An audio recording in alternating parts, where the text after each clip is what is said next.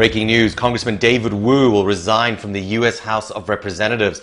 Wu has faced a wave of calls to resign after a report surfaced that a young woman accused him of an unwanted sexual encounter, according to the AP. In a statement, Wu says, "The well-being of my children must come before anything else. With great sadness, I therefore intend to resign effective upon the resolution of the debt ceiling crisis. This is the right decision for my family, the institution of the House, and my colleagues." Wu's been behaving erratically for a while. He sent this image of himself in a tiger outfit to staffers a few months ago.